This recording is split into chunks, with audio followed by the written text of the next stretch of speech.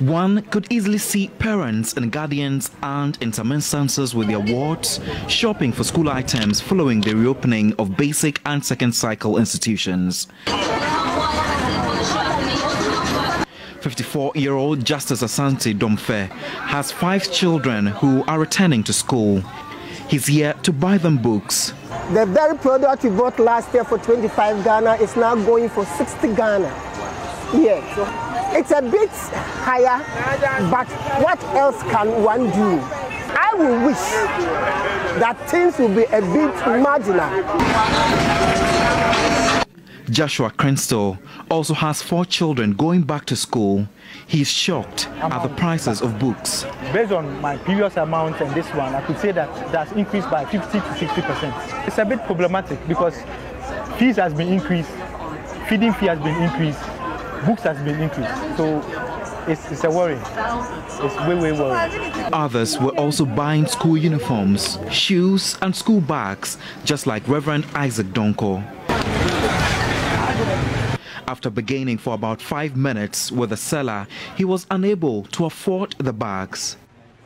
The price is too high, so I just reject it to find another place and bought it there. Because right now they have opened a school and everybody's rushing to buy books, bags and etc. So when I asked the woman, the price is too high, so I decided to leave it. He turns away to a different shop, hoping the prices there would be moderate. Parents are spotted almost everywhere in the central business district, Accra, bargaining with traders just to be able to buy school items for their children as schools have resumed. Most of them have expressed surprise at the sudden increase in some of these items. Sadly, traders are also complaining. They are saying that they are not able to cash out big time like they used to, just because of the increments in goods and services. Only fabrics and school uniforms are sold at this location, but customers are unable to buy due to the hike in prices. The customers are not coming the way we want it. The parents, they are not buying it the way we want it because of the fabric is a little bit costly. So when they come, we tell them the price. They are finding it a little bit difficult to do or to buy it. So we are not getting it the way we want it.